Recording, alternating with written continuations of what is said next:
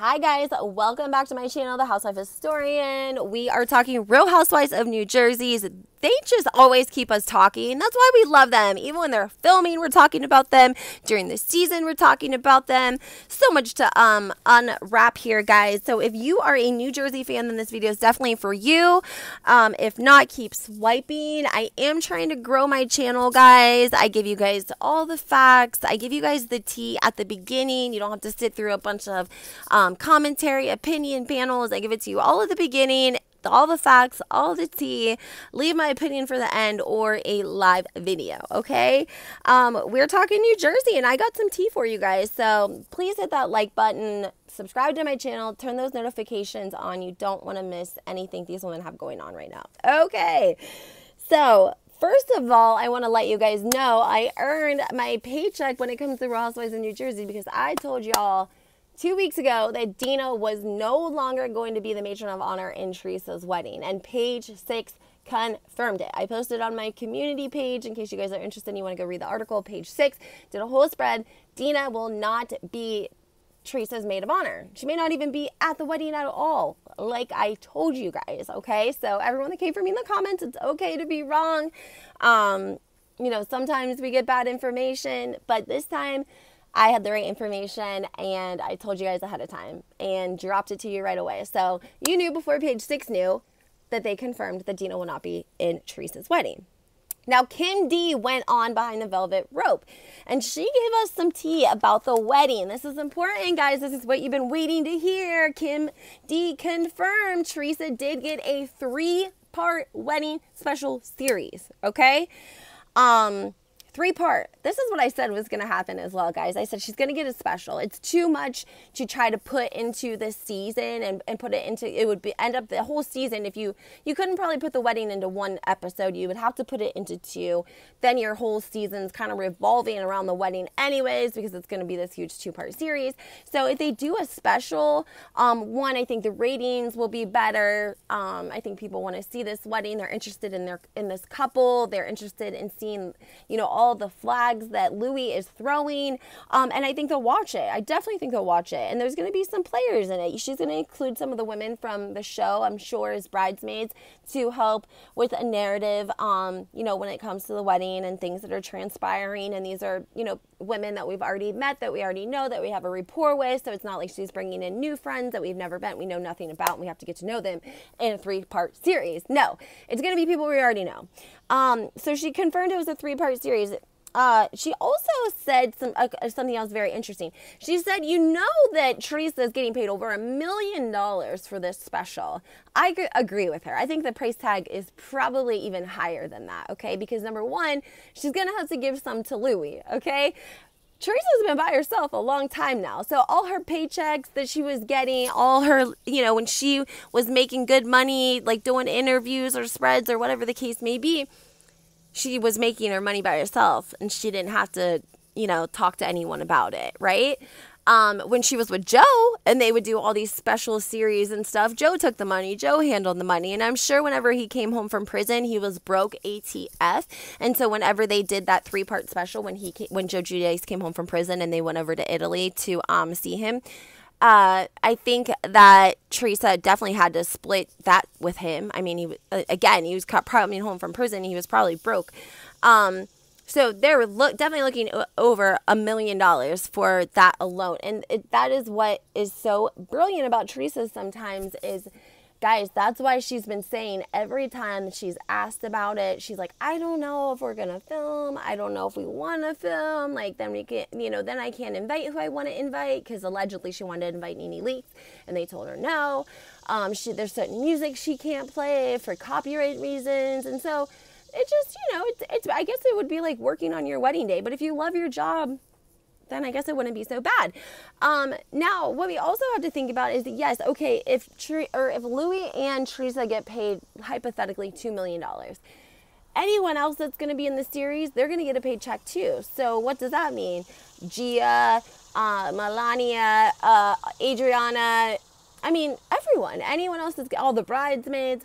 So, like, as a family, yes, Teresa and Louis might get paid the $2 million, but all the kids are going to get cut really big paychecks too, especially Teresa's daughters, because of who they are. They're Teresa's daughters. So there's more of a demand for them than, you know, again, people we've never met, whatever. Now, also, it's alleged that Dolores and Jennifer are going to be bridesmaids, but we're hearing that Melissa is not going to be a bridesmaid. So I heard Melissa was going to be a bridesmaid. I heard that it's possible she would even take DINA's place as the matron of honor. But you know, that's of course up in the air. But from what I was hearing, Melissa is going to be in the wedding, even though some people are saying they don't think she is. And then also Kim D made another point, because she said, you know what, also, and I said this to you guys, after they confirmed that Bravo was going to film it, Teresa went back to all those vendors and said, go ahead and change that price, because you guys are all going to get a free commercial basically for being on the show, a 3-part series, and I'm not going to pay you guys and give you free publicity on a national level. So you can go ahead and slash the price tag on this, and this. That is a very typical thing for the housewives to do. So they'll make money, which will help pay for the wedding, but they'll also not have to pay as much for the wedding because they'll be getting a free commercial. There was also some stuff on Joe Gorga, but I'm going to do a separate video on that.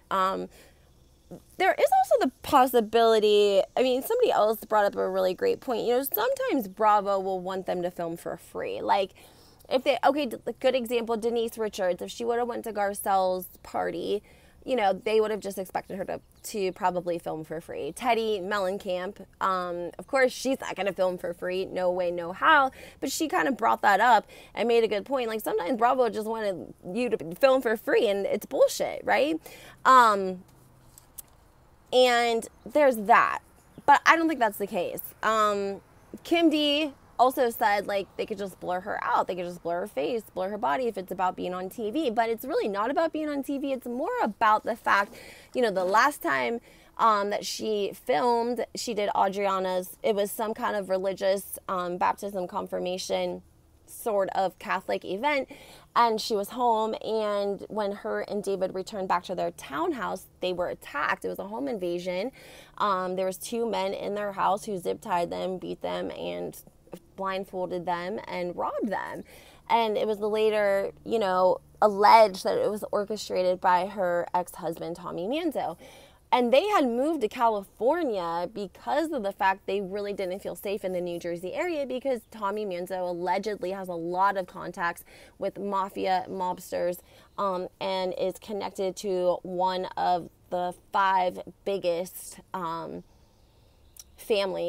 families to come out of New York and New Jersey. So the issue really is that she doesn't want people to know where she's going to be and what she's going to be doing, because I feel like she feels like that's vulnerable. She's vulnerable if she does that. She's vulnerable if everyone knows that they're, you know, New Jersey's a small area. Like, it's easy to find out information on people, like where they're filming, when they're, like, that stuff is like wildfire, right? Like, and all those people are webbed together, and they all know each other and know cousins, So the fact is that she feels vulnerable because she doesn't want Tommy Manzo knowing where she's going to be at all the, you know, when she's home in New Jersey, because she feels threatened by him. The guy's not even in prison. He was indicted, and he posted bond in like 2020. He hasn't even been to trial yet. So who's to say he couldn't do it again? He allegedly had David beat up in 2009, I think. And they, you know, they included that in criminal charges along with the indictment from the home invasion. But he's not in jail. He's free. So I guess that would probably be a little bit scary for her and her husband. I think that she still deals with trauma from the home invasion. I've spoke about this before. She's very holistic. DINA is very, very holistic.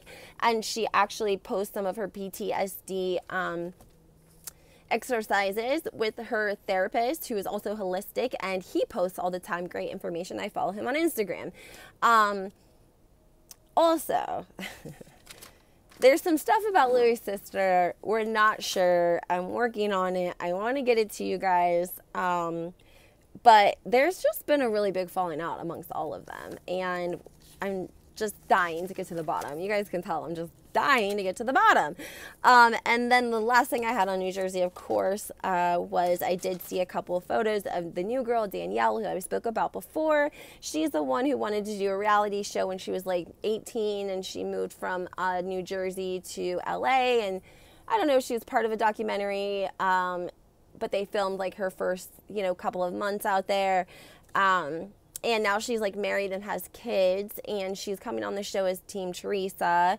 And she also has a clothing line called Bougie Kids. So she was promoting that with Jennifer at Melissa's store Envy. So that's a little confusing if Danielle is supposed to be Team Teresa and she's having a promotional event for her clothing line at Envy. I don't know. I don't know. That's a little strange to me. Again, why Melissa has to be in the wedding. Melissa would not be messing with anyone that was Teresa's friend or Team Teresa if Melissa was not in that damn wedding, and I'm telling you guys that. And if she wasn't in that wedding, we would be hearing it. We would be hearing it on podcasts. We would be hearing it all over the place somewhere. Innuendos. We would be hearing it from Joe in the background. Who knows? Somehow we would know that Melissa was not in the wedding. They would definitely want us to know that, because we knew the whole time before, right? We were hearing it over and over and over that Melissa was not in the wedding. And then all of a sudden we didn't hear it anymore. So I'm just saying Melissa's in the wedding. All right, guys, go ahead, hit that like button, subscribe to my channel, turn those notifications on, because I'm going to be dropping another video about Joe Giudice and some pretty, you know, just a little tea on Joe. He always got something going on. So, all right, guys, have a great day.